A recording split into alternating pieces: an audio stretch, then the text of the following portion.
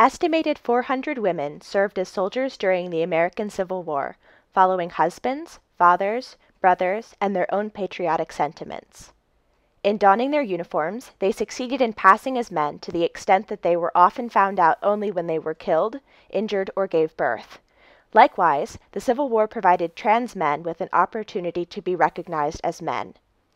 Today, most reenacting groups welcome the participation of trans and women soldiers.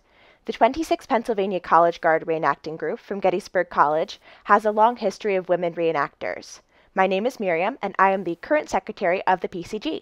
Today, I will be sharing some tips and tricks for all of my fellow ladies in uniform. We'll begin by discussing the different layers of the uniform. This is the base layer, composed of a shirt and a pair of drawers. Historically, these garments were worn closest to the body with nothing underneath. If you don't have drawers, a pair of men's long underwear also works. Some warm socks are also a must for any reenactor. Personally, I keep my socks up by cinching the bottoms of my drawers around the tops of the socks. Bring a few pairs of socks to your event so you can double them up for warmth at night, and so that you'll have a warm, dry pair to change into if your socks get wet.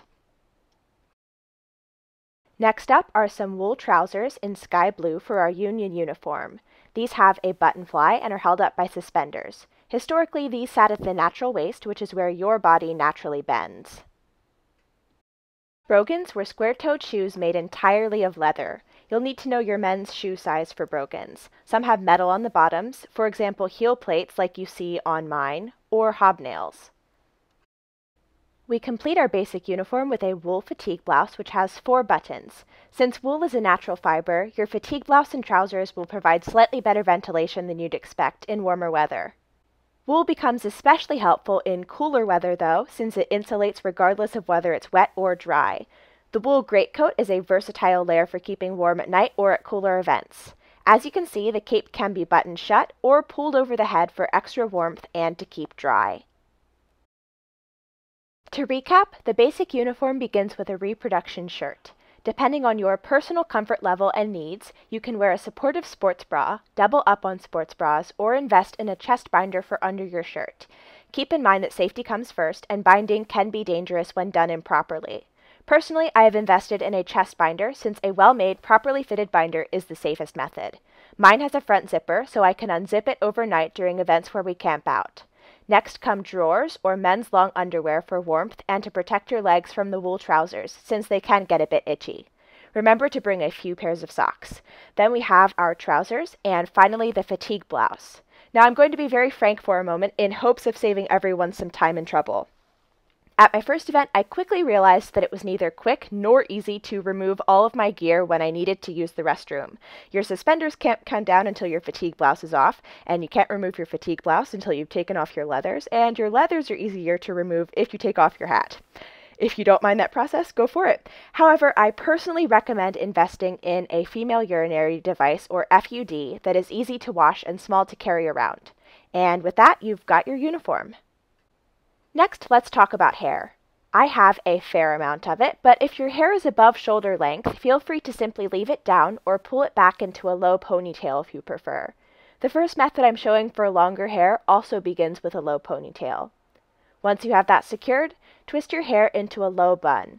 Feel free to use a few bobby pins to make your bun more durable and keep it closer to your head. This is the simplest method for long hair, but it's also pretty noticeable under your hat. Here I'm showing the standard forage cap. Next, this is a hardy hat, which we've also used before at some events in the past. And finally, this is what that hairstyle looks like under my own civilian purchase hat. This next hairstyle is much more involved, but it's my go-to for a reason. Visually, this hairstyle produces the best effect out of any I've come across.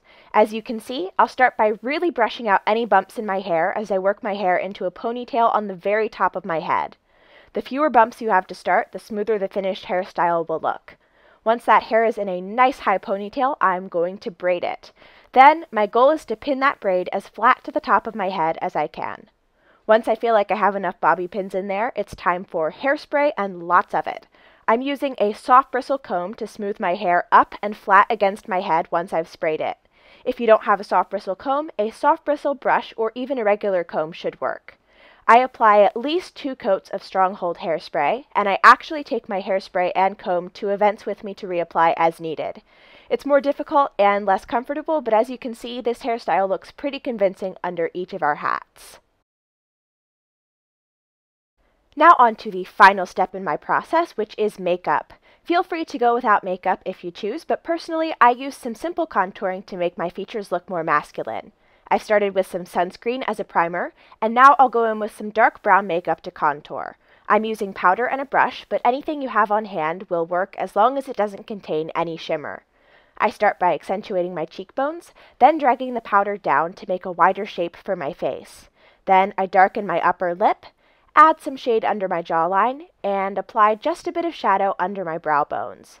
The element that really pulls the look together for me is my eyebrows. I start by brushing all of my eyebrow hairs straight up to achieve that initial volume, then I strategically brush some of the hairs down to thicken up my brows before I go in with any product. Instead of a pencil, I prefer a brow pen since I find that it looks most natural for me. Just make sure it matches the natural shade of your brows and you'll be good. Here you can see the difference that this makes before I go ahead and fill in my other eyebrow.